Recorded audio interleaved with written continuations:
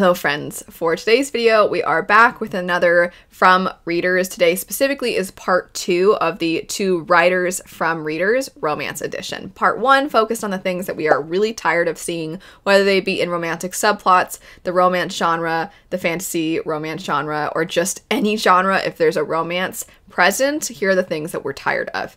And then for today we are talking about the things that we would like to see more of, and still of course zeroing in on the romance portion of things. If you are interested in seeing more videos in this series, they are not typically romance themed. I just want to highlight the romance ones because every time I ask one of these sorts of questions, the romance, there's so much to do with romance. I'm like, okay, we need to have some dedicated videos to this. But we've talked about publishers, we've talked about other components of things that we don't like seeing in writing, some trends, some tropes, those sorts of things. So I'll have my playlist linked. And if you are interested in participating in the next one of these, over on my community tab, you'll scroll a little bit and you should find the same question, 2 writers from readers, female characters. What are your thoughts? And you can go ahead and leave your thoughts there and we'll get around to that one in the month of March. If you want to guarantee that your comment gets read, because sometimes I can't get through them all, I do always ensure that I read through my patrons' comments because I ask these same questions over there on my Patreon. So I'm going to start today with the 2 writers from readers, more please, with my friend Christy's comment. Hello, Christy. And Christy has said she wants to see more external forces preventing 2 characters from being together instead of just miscommunication. And then also sweetly intimate moments rather than straight to the spice. And I agree so much with both of these things. Anytime there's anything in a story that's really sweet, I'm just like, no. Even if it's just like very casual, the characters don't even know that they're in love yet, but you're like, you know, if they do something sweet and cute, I'm just like, they love each other. Oh my gosh, they love each other. And I turn into this like squeaky little, I just get excited. My husband and I are kind of a little bit hopeless romantics. We really love each other. We love seeing really old people in love. We just think it's sweet. It's sweet, it's nice, and I would love to see more of those sweet moments.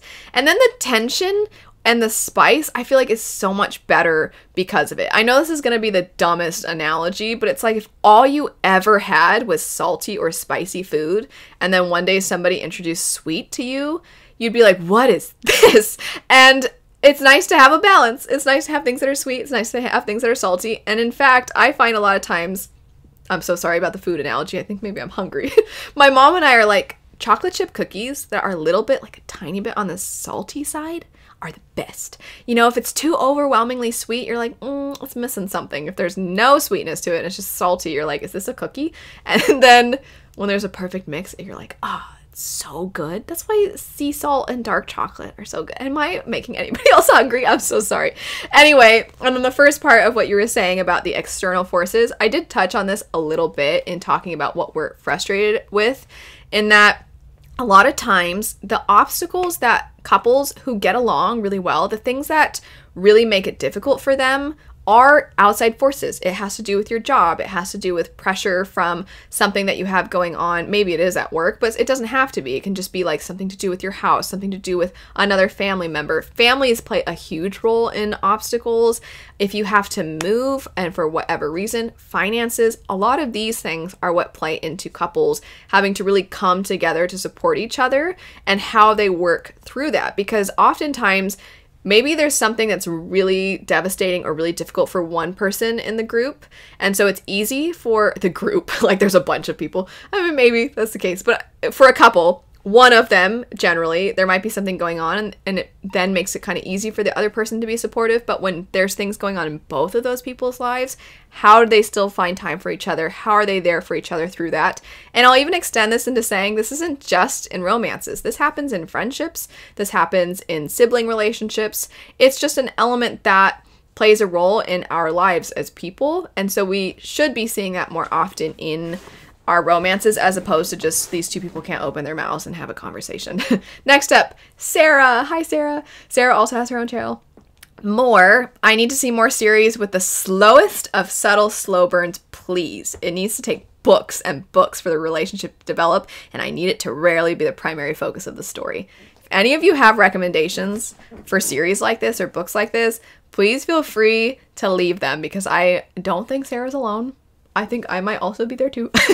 I love those kinds of relationships that build in that way. Not saying you can't have a good relationship develop in a single book, but if you're looking at a series that's really long, it is great to see that relationship build throughout the series. Or I'll also add, if it does show characters getting together in the first book, how do they, kind of tying back to Christy's comment, how do they then deal with the usually earth-shattering, world-ending type of stakes that you get throughout the rest of the series? One of you actually asked if I could give recommendations of the things that we're asking about in these more please responses. And I think what I would like to do is a dedicated video just to that. And that way all of you can leave your recommendations as well. And there's kind of like a specific space for you to easily find that information and for me to be able to go more in depth with the books, because I do want to make sure I take the time to go through a lot of what you've said in this prompt. And I feel like if I add in book recommendations as well, then I'm only going to get around to a few, and I want to get around to as many as possible. So let me know if you'd like to see that other video, and if you also would like to add your recommendations if I do that. Next, more slow burn romances that need time for several books, happy relationships. I wanted to read that right after Sarah's because they were back to back and they both were like slow burn, slow burn, slow burn. After that, Jason says, although you mentioned it in your example, when I asked the question, I mentioned, for example, like married couples. Do you want to see more of that? So, although you mentioned it in your examples, yes, more married couples, specifically happily married couples, making it work, even if it's just included as supporting characters. Romance and adventure doesn't end at marriage, which I think is really cute, and it's really true. I feel like most of my like all my happiest moments with my husband have happened since we've been married. So also some sad stuff has happened since we've been married, but that's life. But yeah, I don't know why people put so much, I'm not trying to belittle anybody's weddings if you really like weddings, but when people are like, it's the happiest day of my life, I'm like, is it? I feel like all the stuff that comes after is the fun part. Anyway, moving on. More old people and chubby people in love in fantasy books too, not just real life ones. Falling in love and not just lust. Connecting on a truly deep level over a longer period of time. More love letters like in Divine Rivals. Happy characters that have been married or in love for a long time. And they said, I'm thinking of the Wesleys, something like that. Yeah, I said earlier, I think old couples in love is so cute. You know what's especially the cutest is old couples who are in love, they have children, and then their children have children, and then they, the child, not the grandchild, but the child of the old person brings the baby to the old people, and the old people are just so taken with the baby, and it's always so cute. And when it's great grandchildren and they're just like, it's like they're so old they're so old and they're so charmed by the baby and they're so in love, and oftentimes they get emotional and they start crying, and then I watch that and I'm like, aw, and I get that is so sweet. It'd be hard to capture that in a story, because if you followed those people, you gotta follow them for a long time for them to be that old. But, you know, grandparents and great-grandparents can exist in books. The elderly can exist in books and be in love and be precious. They would be precious.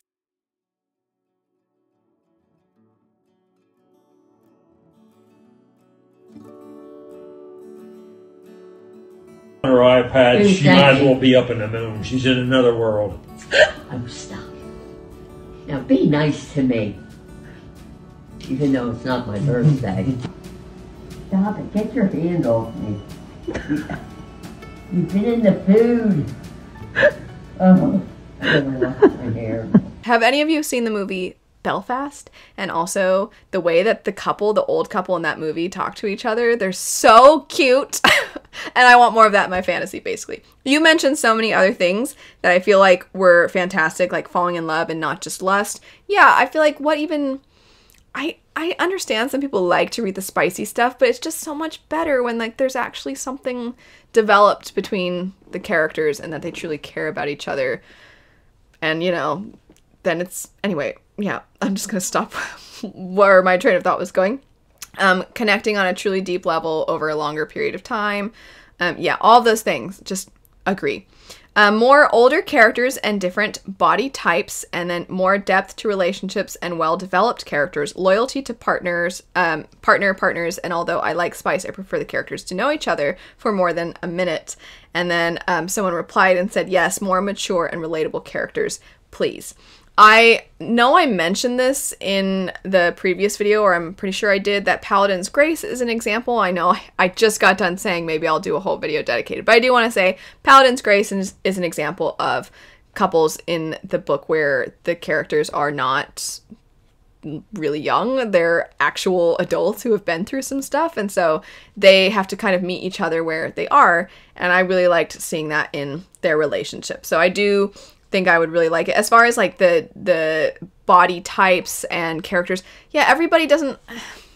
How many times has the male love interest been described as basically like a statue who is ethnically ambiguous, with dark hair, very brooding, they have the chiseled jaw, the sharp cheekbones that could cut glass, and yeah, it would be nice to see people that look a little bit different. I do think contemporary romance actually is better at this than fantasy romance. Fantasy romance is a little behind, I think, in this department, especially because fantasy romance so often has the love interests as elves or fae, or these beings that are supposed to be unbelievably gorgeous and beautiful, and that should give you a hint at what we define as beautiful and gorgeous, as these like sharp people.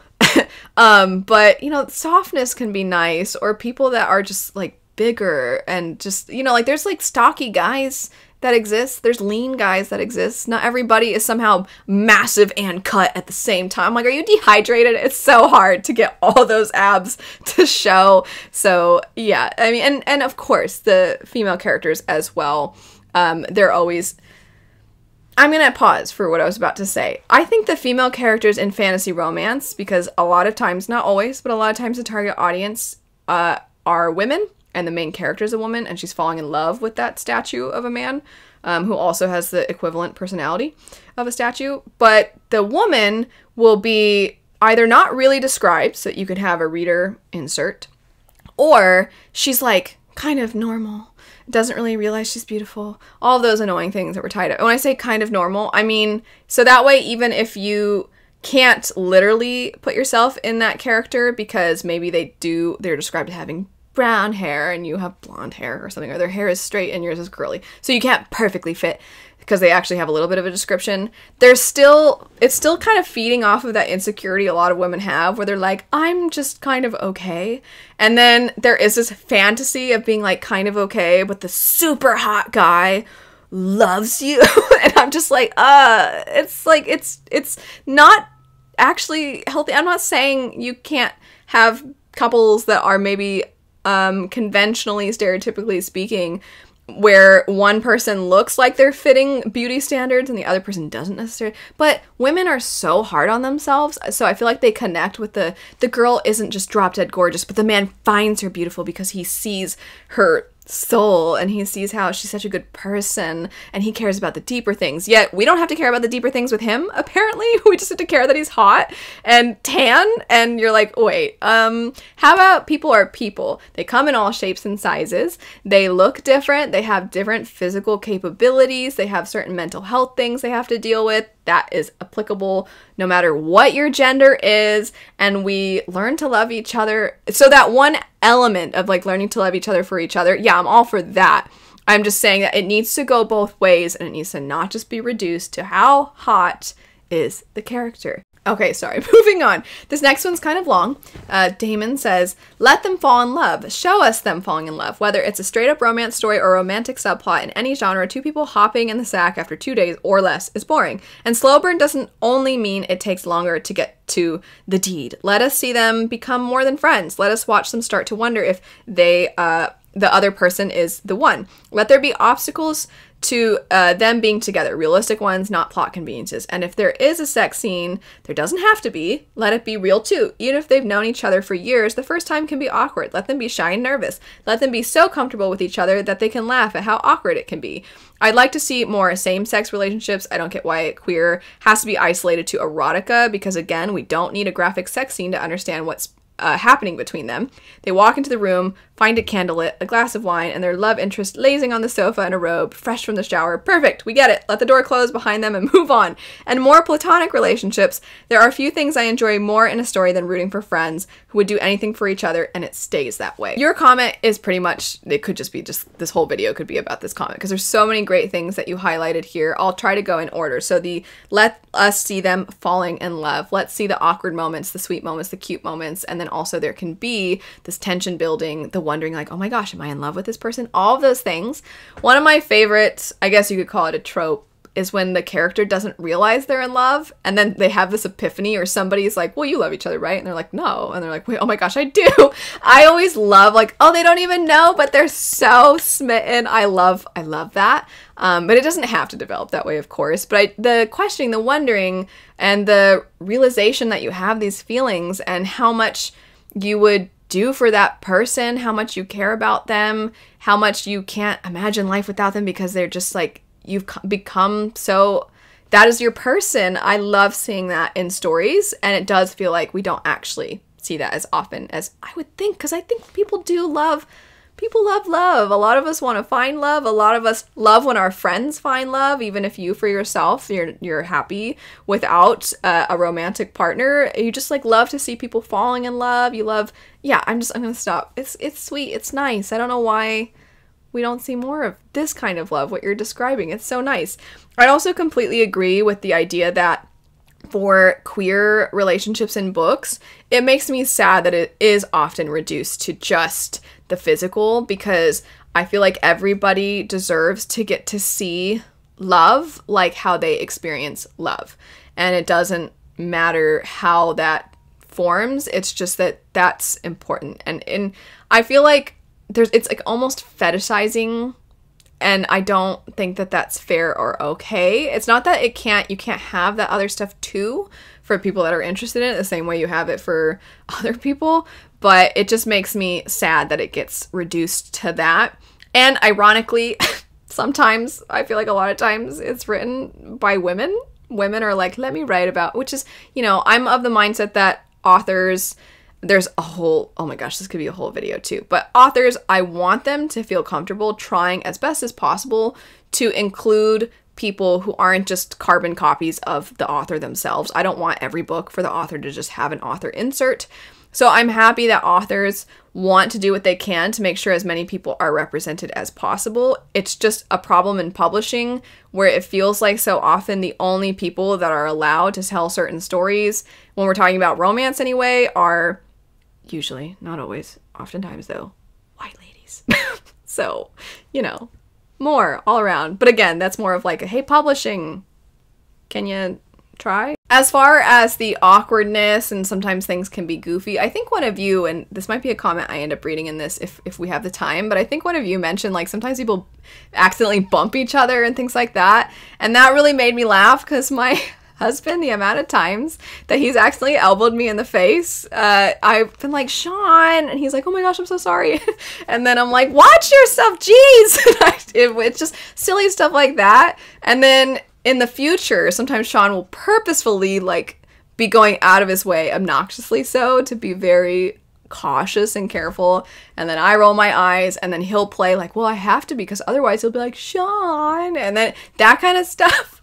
I wonder if you're just like, wow, you guys sound annoying. But that kind of stuff, I feel like a lot of couples, that is very realistic. And I was really happy when I saw somebody brought that up, because yeah, the accidental bumping noses, bonking each other in the head, hitting each other in the head with your head, that kind of stuff happens. And it doesn't even need to be like, I don't know if people are instinctively thinking that that's just related to the act.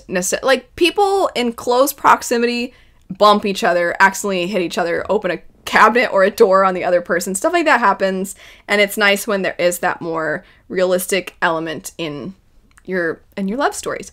Now, Taylor says, She'd like to see more multi-POV romances and fantasy romances, not only having dual POV from our main love interests, but also side characters or other coupled up characters. A few examples that come to mind are Throne of Glass or the Aurelian Cycle. These are vastly different, but I'm just referring to the structure of the books. Additionally, expanding on different types of relationships, meaning meaningful relationships or family relationships. It seems like the only people who can save our characters from bad situations would be the love interest, but I appreciate when a loyal friend comes and saves the day instead.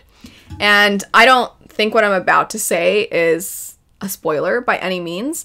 I won't give specifics or anything like that, but the character Sazed in Mistborn and Vin, there is a scene where Sazed helps Vin in the first Mistborn book. It's not some of the other characters that you might expect to save the day, and I think the relationship between Sazed and Vin, they're such drastically different characters, but she really respects him and admires him, and trust is such a big component of the Mistborn series and Vin learning to trust people. And I feel like she has this, that Sazed is like the person that she always trusts and that she always takes comfort from their wisdom, from their, anytime they console her about anything, she just really respects and loves that person. I almost feel like almost the most pivotal when it comes to learning to trust, because Sazed is just like such a pure soul. And so yes, I completely agree. I like when there's more than just the love interest there to help the main character. And then so many of the other things you mentioned, I'm always a fan of casts of characters in books, and if an author can write a good cast of characters, I would love to see that more often in fantasy romance as well. Last, for the ones from Patreon, and then switching on over to the community tab, Kylie says, more queer relationships. One of the reasons that Godkiller, I love Godkiller, was such a delightful read for me was the effortless queer representation along with BIPOC and disability rep too. Not only is it great to see more on-page visibility, but it also makes for interesting stories with dynamics we may not have seen as much in other works. Priory of the Orange Tree is another fantasy that I think did this really well. I think for so many of us, and I know this also could be an entire dedicated video topic, but for so many of us, it's that, like what Kylie is saying here, it's the effortlessness. It's showing people as they are, and not everybody is the same. And I feel like when you really get to know people, you really start to see how different we all are, and you love those differences, and you really appreciate how much we are unique. And then also, though, it, I think, creates empathy, because uniqueness also uniqueness also presents unique challenges. We all face different things as a result of our existence being very different from someone else's. And it can be as simple as, you know, if somebody, like, I have to wear glasses, my vision is impaired a little bit. And so if I don't know where my glasses are, and my husband's like, I'll find them for you because he can see a lot better if I've misplaced them or something like that. I know that's a very tiny example, like that's not as extreme, of course, but something little like that of just, it also allows, as far as tying this back to romances, it allows for you to see how couples meet each other where they are, support each other, are there for each other. And not just in romances, this can occur, of course, with friendships and all different kinds of relationships and stories. So when you see the world more accurately reflected, it can be that much more rewarding of a reading experience, I think. So yeah, 100%. Agree. Also, yay, Godkiller. I love Godkiller. Now getting around to the community tab. More healthy relationships with proper communication between characters. Yes, yes, yes. I think that right now, and we talked about this a lot in the please stop portion of this, there's just such an emphasis on toxic relationships right now. And yeah, I would like to see more relationships where people treat each other really well. More character development and more relationship development, please. More consent and more healthy relationships. So I thought it was interesting that two of you almost, literally back to back, were saying really similar things. More romance between older characters who have lived a decent chunk of their adult lives. And you mentioned Paladin's Grace, yay. House of the Cerulean Sea, etc. It's really refreshing to read about characters who aren't teenagers or young adults still figuring things out. Also, female main characters who call out toxic behavior when it happens and sets boundaries. I like this one because we see so much toxicity in our romances these days that it would be great if, let's say, the love interest is saying something or doing something that's not okay, and if the woman immediately was like, no, and she just shot that down. And it would be nice if that guy, for once, if we're like, let's examine all the ways he's not actually a good person to be in a relationship with. And if we meet somebody who is nice and sweet and charming and silly, and they are able to actually provide something nice, and you're able to provide something nice to the relationship, you being the main character in that, maybe that should be the love interest. You know what I'm saying? I think so. Next, more sweet. Oh, this is exactly what I was just saying. More sweet, caring, cinnamon roll male main characters with good senses of humor. Yes, the cinnamon roll character is almost always one of my favorite characters. I feel that a good example is Laszlo Strange from Strange the Dreamer. Laszlo Strange is such a cinnamon roll. Oh my gosh. He also doesn't look like all the other love interests it feels like we get these days. That's an exaggeration, but many of the love interests. I love Laszlo Strange. He's so sweet. He's so caring. He's so curious. He's great. I love him so much, and he is such a cinnamon roll. Next, people from different cultures that learn to communicate effectively and grow to love each other. None of this falling business. Bonus points for arranged marriage type situations where they recognize their faults and they work on it without denial or hissy fits and become an amazing team because their differences mean they cover each other's metaphorical blind spots. And I don't know these books, but you mentioned Casey Blair's Tea Princess Chronicles, Grace Draven's Radiance, Elizabeth McCoy's Lord Alchemist Duology, most of K.M. Shea's Elves of Lessa books, or her Magiford series, several interconnected trilogies based in a location, each trilogy focusing on one character, a woman, and gradually her male main character love interest. This isn't the only kind of romance I enjoy by a long shot, but it is one of the hardest to stumble across. Well, thank you for providing some examples of ones. That's great, because I also like when there's the arranged marriage, because that's a thing in a lot of fantasy. But the characters actually figure out how they can work together, and they actually treat each other well, and they navigate this uncomfortable situation really maturely. I would love to see more like that, so I'm glad that you brought that up. And then also the idea of characters coming from different cultures. I don't by any means want to act as though I think different cultures immediately equals enemies. But I do feel like in books, a lot of times what you'll see in fantasy with the enemies to lovers is that because they come from different places and they view each other differently and they're told certain things about each other's cultures, that when they actually sit down and meet and talk to each other for whatever reason, there's like forced proximity of some sort, they actually start to see the beauty in each other's, the way of where one person lives, the other person lives, where they're from, their customs, those sorts of things. And that kind of enemies to lovers to me is always a lot more compelling than just I met this person and they annoyed me and so I hate them. Or truly like, this person killed my mom, so I hate them. You're like, that's a pretty hard one to get over. Can we have something in the middle of those two extremes? But not even thinking about enemies to lovers, just talking about characters coming from different cultures. I think that's one of my favorite things in books, when characters, because there is something really beautiful when you're getting to know another person. Even something as simple as getting to know about their family traditions and things that like, oh, when I was growing up, this is what my family would always do. Now take that and apply it to something so much broader, and it's just so beautiful to see people come together, learn from each other, learn to appreciate the things that are different about each other, and maybe start to build that into your own life. And I just think that that's lovely. I would love, like you said, to also see more of that in romances. This person has a list of things. A male love interest with a sense of humor is the first one. So, not just always the brooding, grumpy type. 2, good communication. Yes. 3, more romance, less smut. I think that's been stated, but I agree. It's okay that smut exists for those that want it, but some of us want to see the cute stuff too. 4, adorable and supportive friend side characters. I do think that romance books tend to have the cute, supportive character. I almost would argue sometimes more than fantasy does, but I would always love to see more of that character.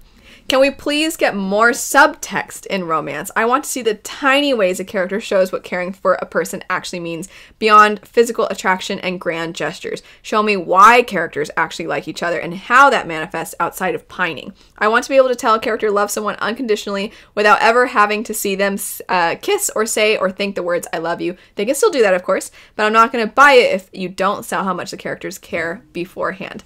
Yeah, I was going to try to say your name, but your username is EC4291. So, EC4291, I completely agree. I think I've kind of hit this point a little bit already, but the cute stuff, you know? Like, the cute stuff is just great. And I don't want to constantly be like, my husband and I are so happy, let me give an example, but I'm going to because my husband's sweet and I want to give an example. But, I mean, people talk about, like, love language and the different ways in which people appreciate showing their love and affection for each other.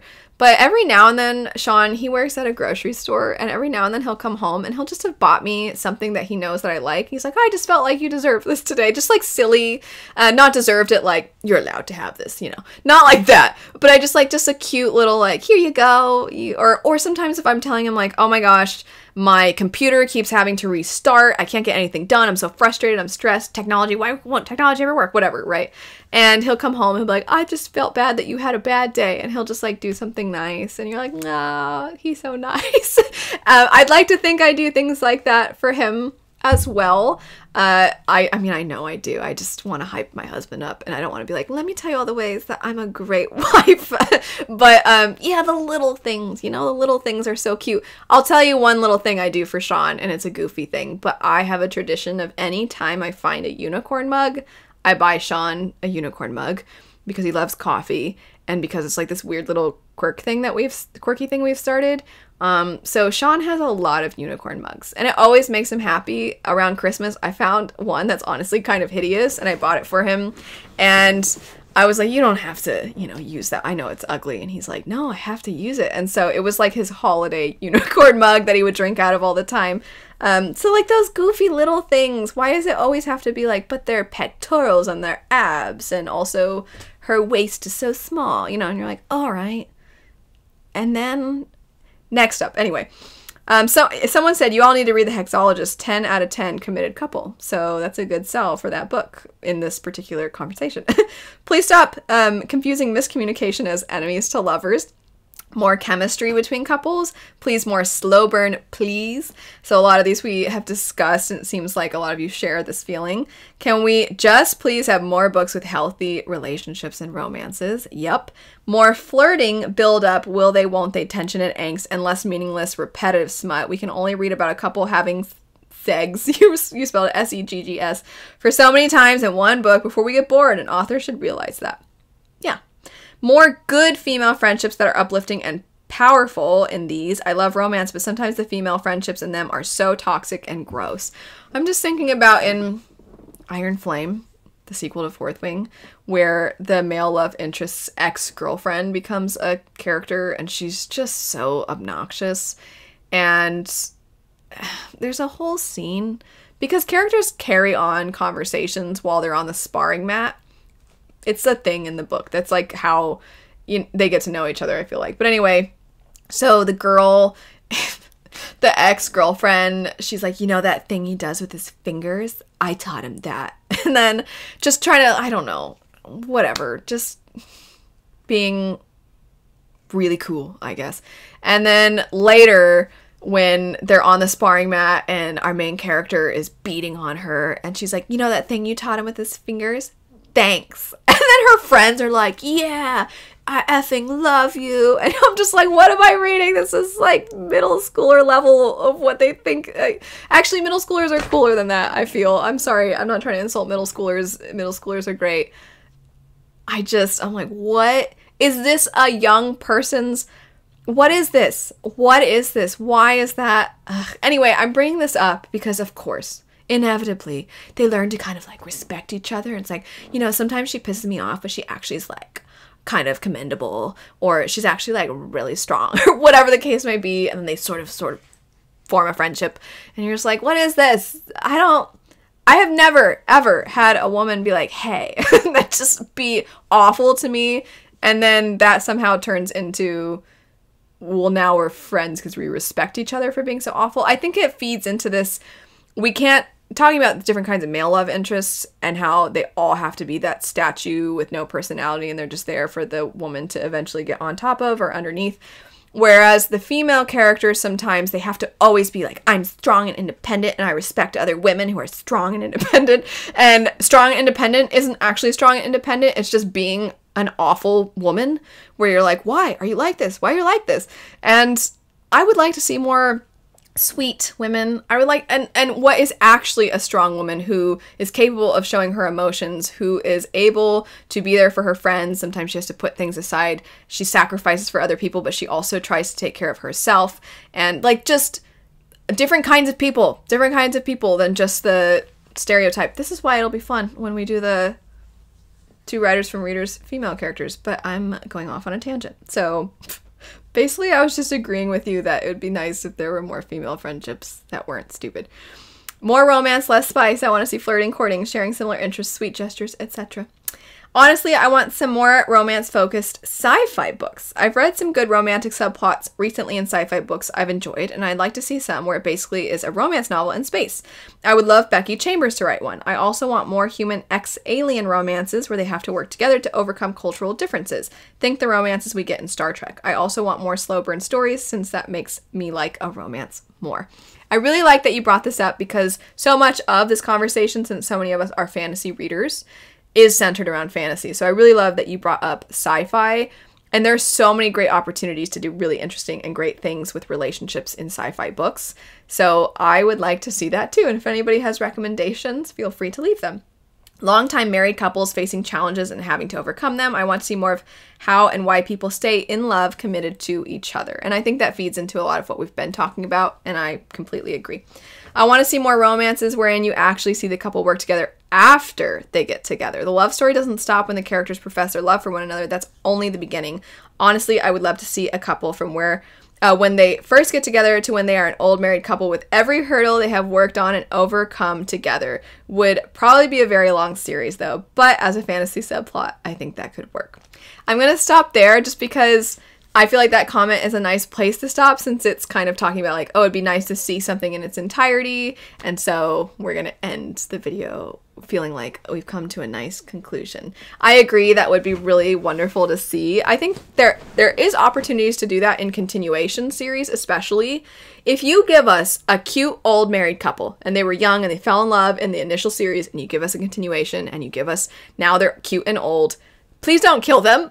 Please don't kill them. That would be devastating. So if somebody's going to do this, let us have the cute old couple in the story, please. And you can be like, I remember when they fell in love. And if you read the continuation series first, then you can go back and see how the cute old couple fell in love. That'd be adorable. I would love that. Anyway, I appreciate everybody for all of your contributions to these conversations. They've been so much fun. I've really enjoyed just getting to hear your thoughts and us getting to talk about what we'd love to see more of, because I do feel a little bit bad that sometimes it's so much of like, here's all the things that annoy us, but it's great to talk about the things that we really love and hopefully we'll get more of in the future. Maybe in the next few years we'll be complaining that we have too much of these things, but I would actually honestly love that. I think it'd be great. And also, since so much of this video was about things that we'd love to see more of, I'm really sorry for all of the what was likely kind of loud squealing that happened in this video, but yeah, like cute love stories are cute love stories and it's nice. So I would like to see more of them. But anyway, thanks so much for watching. I hope you have a great rest of your day and I'll see you later. Bye.